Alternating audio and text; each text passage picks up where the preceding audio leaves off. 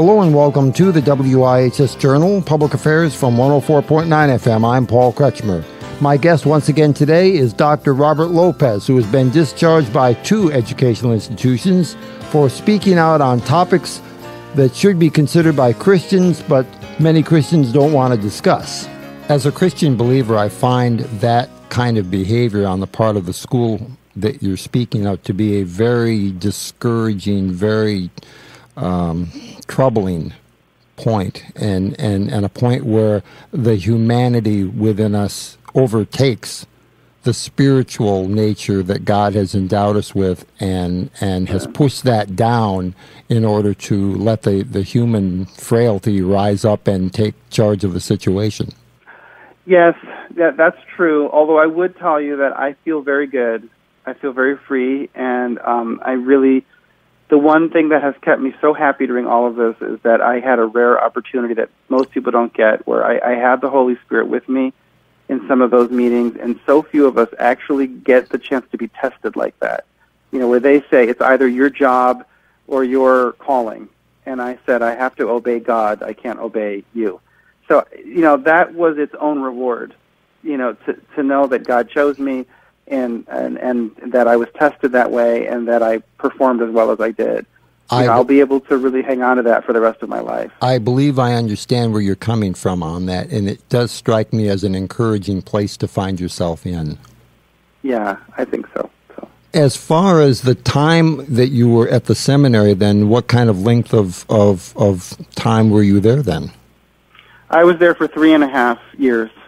Did they not understand who they were getting when they hired you? It seems like with your perspective that you have very clear faith values, you have very clear values about your conduct and all that, and it also strikes me that it must have been very difficult for you to function within a system if it's as you have described, because it's a moving target.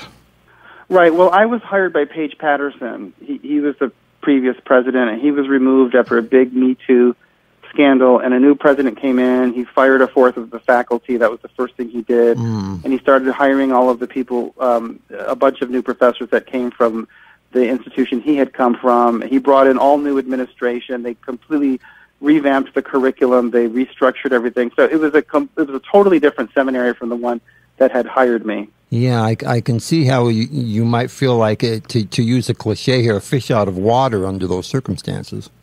I think everybody on campus is very uneasy, though. I don't think it was just me, because they fired so many people, and there was a general climate of uneasiness and fear.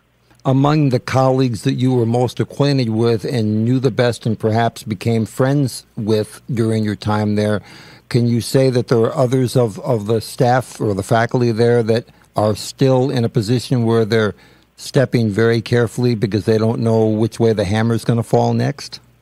I assume that would probably describe everyone's situation, but there was a certain point after which I just didn't communicate with my colleagues. I didn't want to drag them into my problems. I know that they had a lot of their own problems to bear.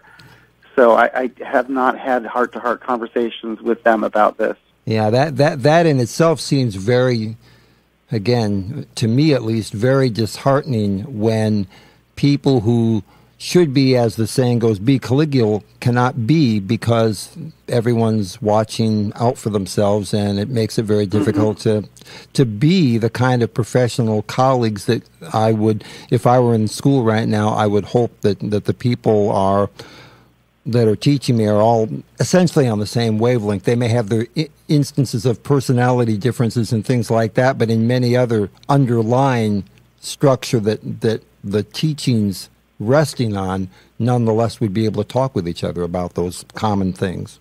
Yes, yeah, that's true. So, in the wake of all this, what have you done to gain employment again then? Well, I'm open to many paths that God will throw in my way. If I can share with your listeners, I've been working on a multicultural Christian theater project. We had the first premiere of our first play last December 6th, and if people want to support me in that endeavor, we're trying to bring the gospel to the whole world through stories and through plays. The address for my fundraiser is givesendgo.com/Robert Lopez Mission. And we're writing original screenplays and stage plays, and we're performing them.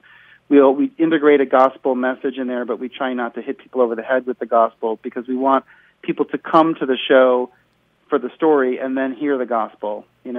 Yeah. I think some preachers like Chuck Swindoll would describe that as being winsome in our testimony. Yes, although winsome always gives me the chills, because I was always told to be winsome by people who wanted me not to talk about sex abuse.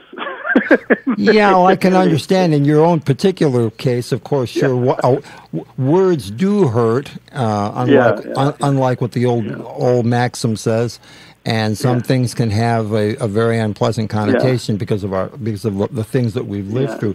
Do you anticipate that kind of work that you just described is something that you may be pursuing on a long-term level, or is this simply something, perhaps not to diminish it in any way, but simply something that God's given you to do for the present, and that there may be other things coming along either in addition to or in place of down the road then? Well, I think I definitely am going to need to find other things in addition to it, but I definitely hope to stick with it for the long haul. Yeah.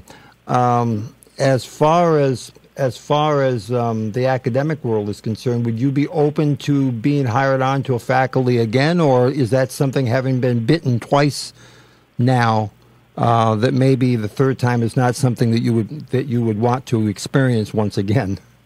Well, I love teaching.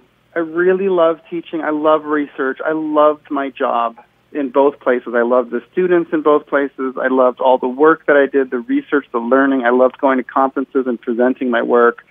So if I could find a place that would hire me, which is probably going to be almost impossible at this point, where I could do those things and not be dragged into these administrative battles, I would definitely do it.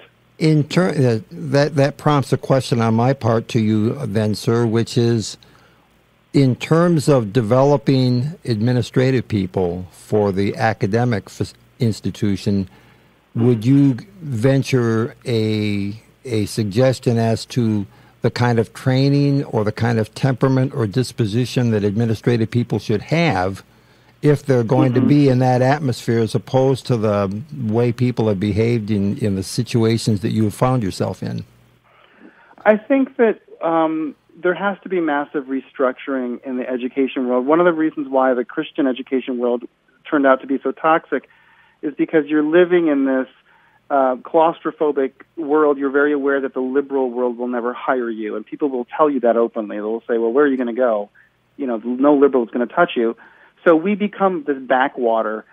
So a lot of this, for that to change, we're going to have to change higher education across the board. That means breaking up the liberal higher education problems, and that's such a huge endeavor. I've always said the best way to do that is to just cut off the money. Once you cut off the money, then a lot of the abusive practices grow out of the wasteful practices. That is, people who have money sitting around that they don't really know what to do with, they end up creating problems that then they are the reason that they'll fix the problems that they themselves create. That's how you get diversity offices, Title IX offices, student complaint offices, all of those things. And I think that administrative overgrowth is where things go wrong, because then, they start interfacing with lawyers and people off campus, and they start trying to get grants for things, and just the money really just becomes the source of corruption. I think higher education should be, it's a bare bones building. Students should live, at home or in an apartment in the city, be part of the city, be part of the church in their neighborhood, and come to campus, do their studies, maybe do one student activity, and then leave. Okay, thank you very much for your time, sir, and God's blessings on what you seek to do for His kingdom and to maintain yourself at the same time. Thank you, sir. God bless you. For further information about Dr. Robert Lopez, call us at 860-346-1049.